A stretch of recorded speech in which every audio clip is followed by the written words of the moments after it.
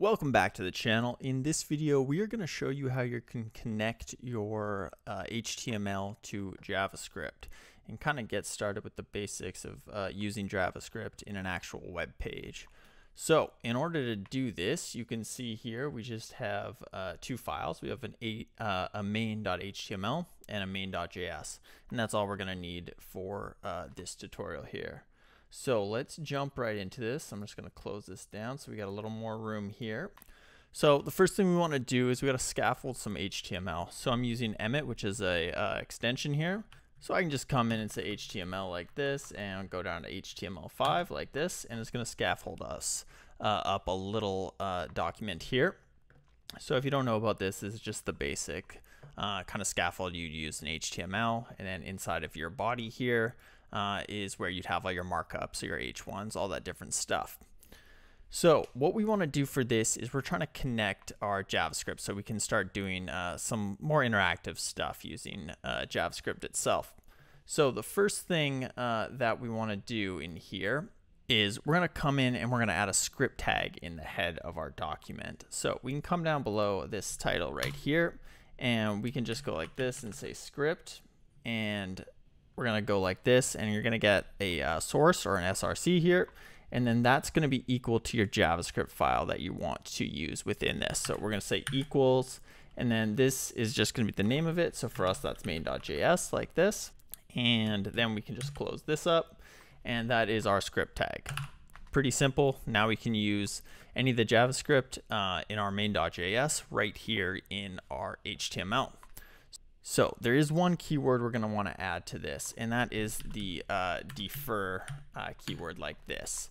Now basically what happens with the defer keyword and why we need it is basically you're going to download and parse the content of the page, but you don't actually want to run the JavaScript until the page is already loaded. So that's what this defer keyword is actually going to do for us, because otherwise your content, your JavaScript might be running prior to the HTML and everything actually downloading. So that is something you want to avoid. Now there's a couple other ways to do it. This is a typical way, but you can also do it a little differently. If you don't want to download and parse the content and run it immediately, you can also do an async method instead of defer here. But we're going to stick with this to get us going. So that is all we need to do. Now let's run this with a live server here, and you can see we just get this blank page right now, and that is because we have no content within our body here. So let's add something in here. So we can add an H1 like this, and inside here we'll just say test header, and if we go ahead and save that, now you can see we got this test header showing up right here. So now we have something in here to interact with. Let's go ahead and actually add an ID to that so we can access it with our JavaScript. So if we come in here, we can add an ID to that, and that's going to be equal to, we'll just say title like this. And let's actually come below here too, and we'll add a button as well. And we'll add an ID on that too, and that will say button. And inside this button, we're going to use this to remove the title using JavaScript. So let's say remove title like this, and then everything else we can do within our JavaScript file there. So that is looking pretty good. Let's come over and check that out. See, we just got this little button here and the test header. So that's what we're going to be interacting with. I'll bump this up a little bit. All right, so now let's come over to our JavaScript here, and let's start by just getting the title. So we're going to say const, and we'll say title, and that's going to be equal to document dot, and we'll say get element by ID like this, and we'll pass in, we called it title, I believe. Then we can come down below and we can actually do some actions on this.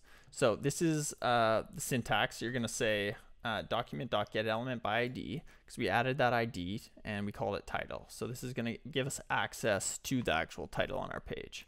Then we're going to come down below here and we can say something like title.style.color, Now there's a million things you could do, but we're just going to change the color to blue. So we'll say equals, and we'll say blue like this. Okay, we can go ahead and save that and come back. Now you can see with JavaScript, we've changed this color to blue of this. So that works well for us. Now, let's say we want to go ahead and hide that title on a actual button click. So we could do something like this, and we could say const button like that. And this is going to actually be where we get the button. So we'll say document.get element by ID again. And here we just called it button. So that will get that. And make sure we have setting this like that. And then below here, we actually want to remove this. So button.add event listener like this. And we're going to say click. So on click, we're going to do something within this. And instead of this here, we're actually just going to create another function. So we'll go like this. And we will say remove title like this. And that's going to be the name of the function we're going to create below. So we're creating a click event here. And on remove title, we're going to actually do something. So then we can come down here. We can say function remove title like that. In here, we'll just say title dot style again. And then we'll say dot display. So we're hitting the display property on the title and setting it to none, which will remove it from or hide it rather from the DOM there. So if all this is working well, we should be able to click this button. It'll call this remove title, which will in turn hide the title from the page. So let's go ahead and check it out. So we got this here. If we hit this remove title, you can see now the title disappears just like it should. So that is just some very basics of how you can connect your JavaScript to your HTML and vice versa. So again, we just need to hit this script tag here. We're going to use the defer keyword here, and then we can just access all these different bits of markup here as well. So that is it for this. Hopefully that was useful, and I'll see you in the next video. Thanks for watching.